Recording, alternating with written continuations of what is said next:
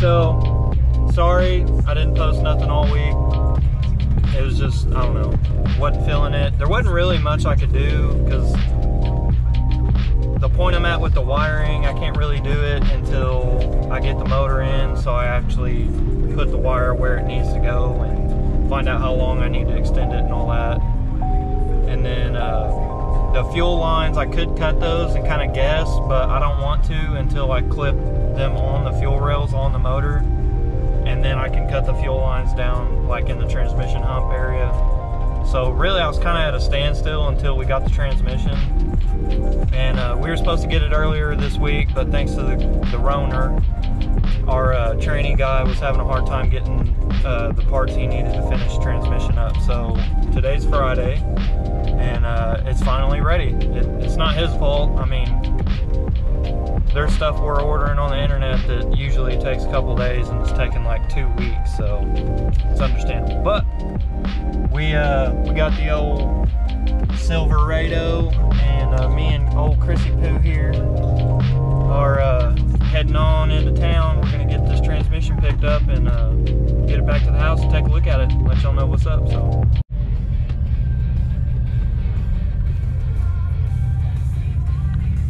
all that for fucking one dude in the wall. Dude, traffic is backed up for like 2 miles for this shit. There's like 3 fire trucks. Like it was some major accident, and it's one douchebag fucking in the road, and there's like enough space in that inner lane for traffic to be flowing normal. I will never understand why the way people get in wrecks and like traffic backs up for miles. I will never understand why all you people have to fucking stop to look at nothing. Like, who cares? Keep it pushing. Alright, got the old girl home from Chaos. We're gonna make this thing do cool stuff. I mean, just kidding. We really, dude, people non-stop, and I appreciate y'all trying to help me save some time by warning me and giving me all this advice, but you know, while I do miss some details when I'm doing my research, I'm telling y'all, and I'm not the peer pressure guy either, so don't do, oh no, you're gonna do it and then you're gonna end up putting turbo. No, and if I do, I'll change all this other stuff too. This motor is going in this truck, and all it has is a Brian Tooley Stage 3 cam. That's it. The cam and the supporting springs and push rods, brand new valve seals, and the headers. I keep forgetting the headers because they don't really count to me. That doesn't count as a big thing to me, but it is to other people. Cam and headers and supporting head mods. That's it, dude. I didn't even get a car intake. I didn't do a fucking different pistons, nothing. I didn't change none. I'm not doing upgraded coils. I'm not doing none of that stuff. So like, I don't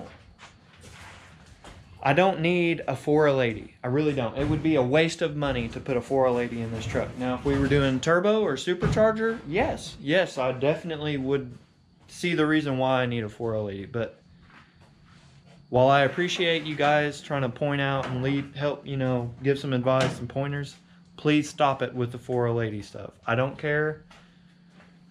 We found a transmission shop that people believe in around here. He's got great reviews. He does great work, offers a great warranty. We gave him a shot. He knew what he was talking about. He mentioned a lot of things that we had already read about, so I have no reason to not believe that he built us a quality transmission. He did a Corvette shift servo, which we see almost everywhere. He did Sonax corrugated clutches to help push the heat to the outside of the core of the transmission. It pushes the heat out where the fluid is, so that the fluid can go out to the cooler and come back and actually do its proper job of cooling the parts. Yeah, there was some other thing. the shifting? I forget. But anyways, he said it's good for 450 to 500. I'll be damned if we get over 400 out of just the cam and what we've done. I don't think we'll be over 400. In this truck, we're not chasing numbers. We don't need 400. We don't need 450. We're not looking for a number. We want it to sound good. That's why we picked the cam we did. It is a little aggressive, but we want a great sounding cam. We're going to do nice exhaust, and that's it. We want this truck to be reliable so that we can take it to shows and meets and cruises and do. We're in OKC, and there's a lot of Route 66 cruises here, so we can participate in those. If we have a nice reliable truck, we can go do the 100-mile cruises. We can go do the 300-mile cruises if we want to. In a cool truck, have a good time, and not have to worry about having a flatbed around to tow us back home. So that's it. That's where we're at. We did run into a little unforeseen issue. We didn't think too much ahead about the torque converter situation. We don't have a lift, and the only way that we've had such an easy time dealing with the transmissions is because we pulled the motors.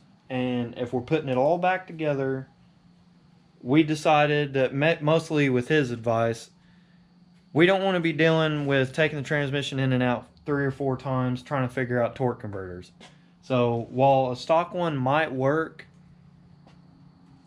we still have a pretty good chance of pushing through it and not having good street drivability, so we're not going to risk it. I've read into people use the i6 Trailblazer converter, and it's a little higher stall, but I read a lot of people that did that. Also, like 8 out of 10 of them went back again and actually upgraded to a proper stall converter. So what we're going to do, we read a lot, watched a lot of videos. Most people agree that 2,600 to 3,000 for a street cruising, street driven vehicle. BTR Stage 3. With a BTR Stage 3 cam, they mostly agree that you want to be somewhere between 2,600 and 3,000 stall.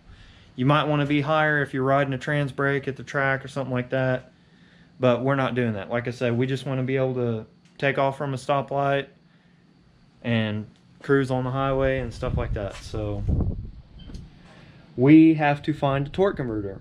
We've found a couple that we think are gonna be the ones off of, Summit or Jegs or something like that.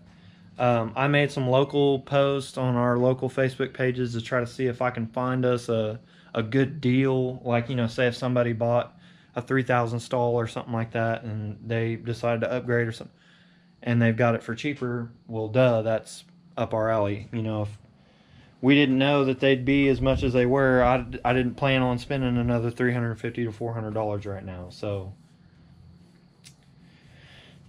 that is what that is. So we're gonna try to fish one out local. If we can't find one, then we're gonna go ahead and order one. We're also gonna get an upgraded cooler, a nice fat training cooler, just to ensure even more that we're giving this transmission all the cooling that it needs to take care of it and hopefully make it last a long time. So this one's a little disappointing. I kind of thought that, here I am again, getting a little ahead of myself, thinking the shit's going to go a little smoother than it does. But I haven't posted all week, so I want to go ahead and get this one out to you guys just to get y'all up to speed and let y'all know what we're dealing with.